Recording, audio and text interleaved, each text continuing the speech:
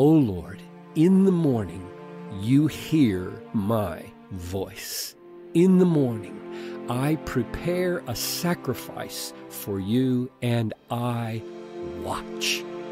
So let the first thing out of your mouth in the morning, while you're still on the pillow, let the first thing be a cry to God.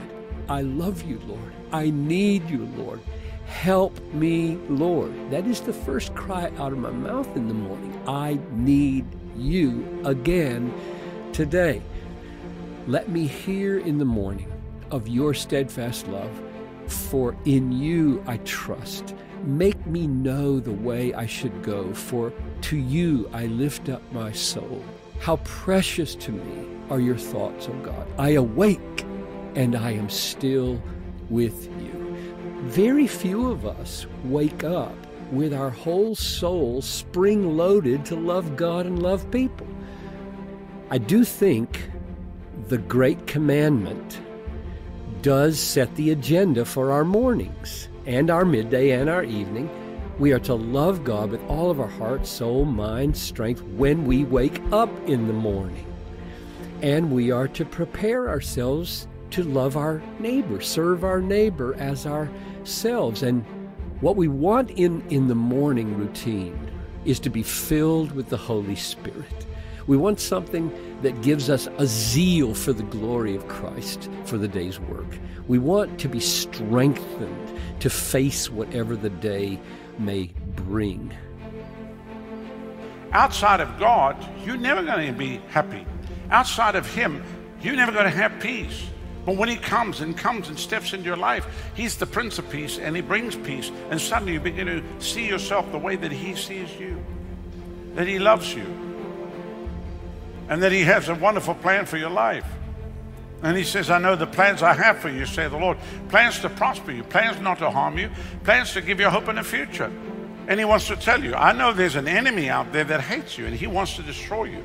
But come hook up with me and I'll help you, and I'm going to help you take care of yourself, and I'm going to help you deal with the enemy, because I'm going to give you the power to take care of everything that you need. You're not going to live by yourself. You're going to live with me. You're going to follow me. You're going to obey me. You're going to do my purpose, my plan for your life. The enemy has a plan, but you're opting out of his plan. You just say, I opt out of your plan, and I'm hooking up with God's plan for my life. And then know that He's already worked it all out. God's gone before you. 10, 20 years, 30 years, if Jesus tarries, He's gone before you. He already knows the end from the beginning. He's gone before you to make the crooked path straight. And He wants you to trust Him with your life. The times we get into problems is because we want to do it all. We want to get it all laid out. We want to bring, I'm going to do it my way. I don't want to listen to anything that God has. And then we struggle and we spin our wheels. But when we come to Him and we surrender, okay, I've tried it my way, but I'm going to give myself to you. You take over. I'll go where you want me to go. I'll do what you want me to do. I'll say what you want me to say. I'll be what you want me to be. Not my will, but thine be done. Then you yield yourself to Him. You work for Him. Somebody said, who do you think you are? I'm a child of the King. I belong to God. Get up in the morning and invite good things into your life. I am blessed. I am strong. I am talented. I am disciplined. I am focused. I am prosperous. Take what you have and make the most of it. God made you like you are on purpose. He gave you your looks, your height, your skin color, your nose, your personality. Nothing about you is by accident. You didn't get overlooked. You didn't get left out. God said in Ephesians, you are my masterpiece.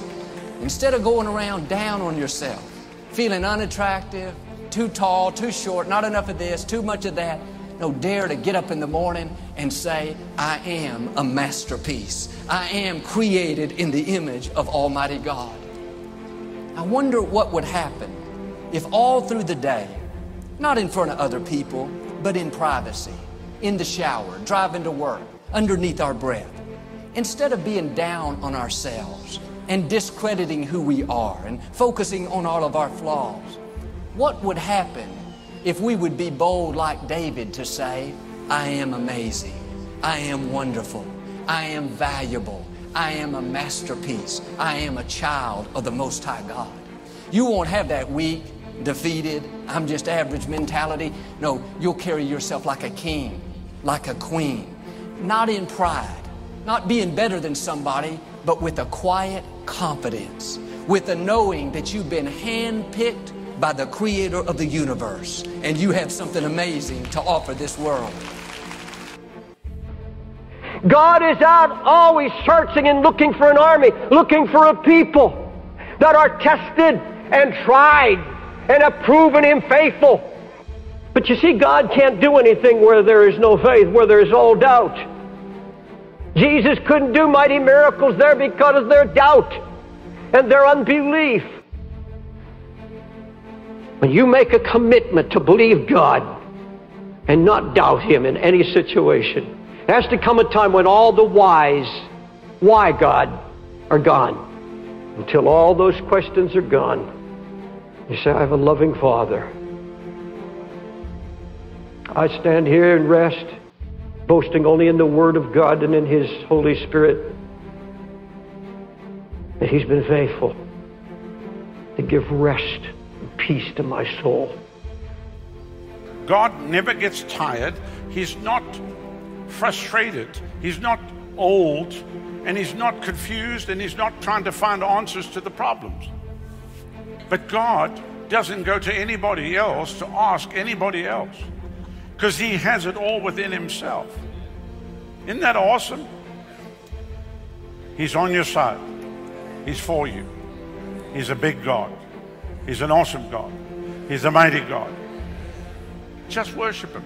Just say, Monday morning, I'm just going to worship You today. I'm going to worship You the whole day. I'm going to worship You through lunch and into the evening. And when I lie upon my bed, I'm going to worship You. And when I wake up Tuesday, I'm going to worship You. And Wednesday, I'm going to worship You. This week, I'm going to worship God. I'm going to bless Him.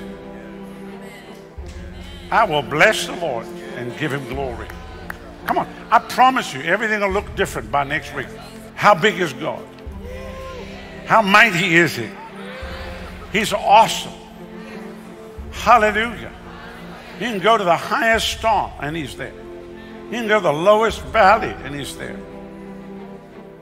And I want you to know this beyond anything else, that the Lord is with you. He's with you. There's a lot of things I don't know. One thing I know, the Lord is with me. And I know that He's on my side. And He's for me. He's not against me. And He's with you. And He's for you. And He's not against you. When you get up in the morning, don't focus on all your flaws. Look in the mirror and dare to say, I am beautiful. I am one of a kind. I am handpicked by Almighty God. I am valuable. I am a masterpiece. You are who God says you are. People may have tried to push you down and tell you what you can't become. Let that go in one ear and out the other ear. What somebody said about you doesn't determine your destiny. God does.